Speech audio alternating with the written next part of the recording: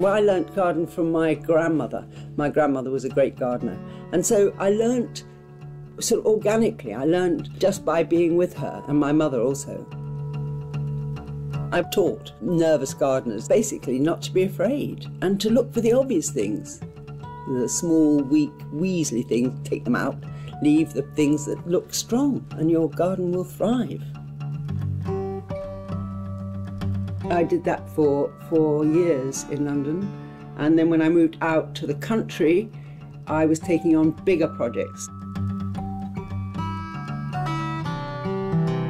And to be able to work outside in the open and appreciate the garden and the growth of the garden, and at the same time have a way of making a living from it, is wonderful. And I think it's very good for us to get our hands in the soil. It's very important to ground ourselves.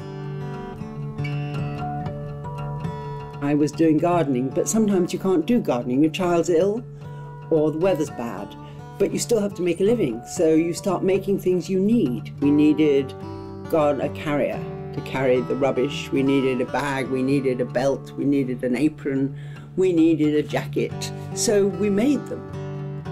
I think there's a big appreciation of natural clothing and functional clothing, and clothing that will go on and is timeless, really.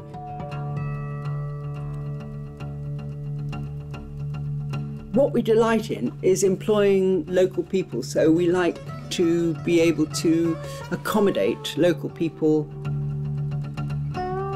Well, it's really a family business. You have to live for now, and if something seems like a good idea, do it, because what else are you going to do? You know, sit behind a desk worried all your life. You know? Jump. Maybe the water will be very cold, but you can always get out.